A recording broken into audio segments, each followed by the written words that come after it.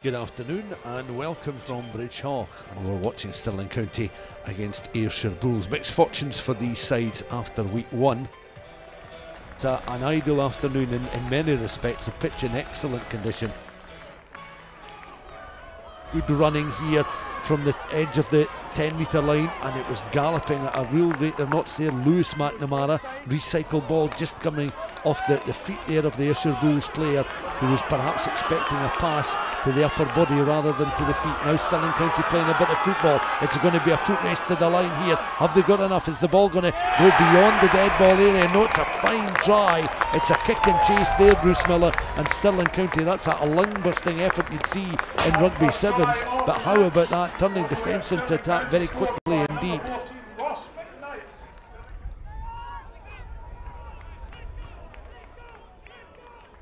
The Ayrshire Bulls again driving towards that line, and the power of the forwards.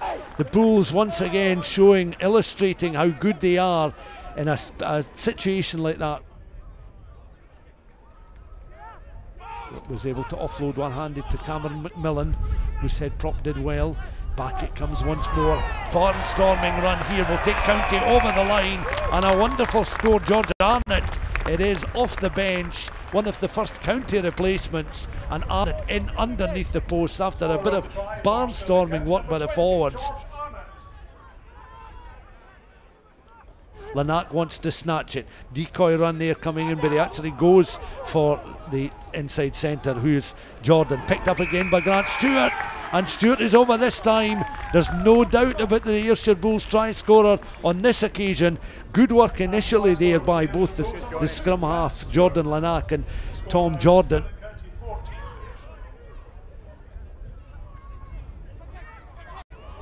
Well, here we go, here Stirling County towards the up towards the 22. Yeah, Ben Salmon with the offload on towards Logan Trotter, and Trotter backs himself, and that's a fine try. And you can see here, recycled again quickly through the hands of Holden, and this was a powerful piece of running here from Ben Salmon, who's trained with the Scotland under-20s. The little offload there, the timing of the pass onto Trotter, and he was just too quick for Aaron Tate. Recycled again, Calvin Henderson has it once more, on towards Jones for the replacement scrum half. Still Ayrshire Bulls press and probe deep inside that 22. You can see how close they are to the post. A wonderful pass on the deck, and it's the Bulls that are through for a score, and I think it's the scrum half, Cam Jones, who just appeared leaping onto that pass from the deck.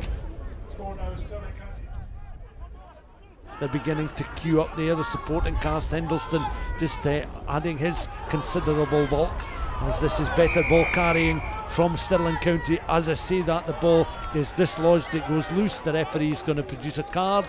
It's a yellow card, and Ayrshire Bulls are going to be down a man. Is that directed at Blair McPherson, the skipper?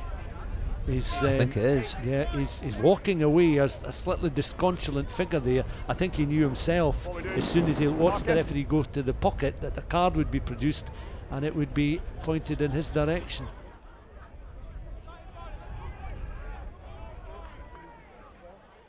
It's recycled again on towards Hiddleston. He was practically on the line but just couldn't ground the ball. Have they found a little bit extra space? They have indeed, piercing that defence. A replacement forward in the form of John McKenna is over for the try, and that may well be enough to secure victory for Stirling County.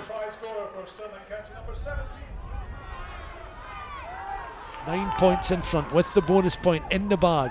Recycled ball again coming through. Ayrshire Bulls missing McPherson, and Ayrshire Bulls breach defensively once again, and the Stirling County players celebrate a try that surely secures the contest. Bulls then line out, gathered, drive on, splinter drive, looks good, up and over they go. Consolation for the Bulls. They'll get the conversion attempt to bring them to within, what's that, 7 points, and they'd get a losing bonus point. Can this conversion go for a losing bonus point? Minogue just wide of the uprights there. Yeah, that was a well-worked try in the end. I think it was Joe Knight who grounded the ball over the line. Stirling County have come out on top. There's the scoreline, 33 points to 24.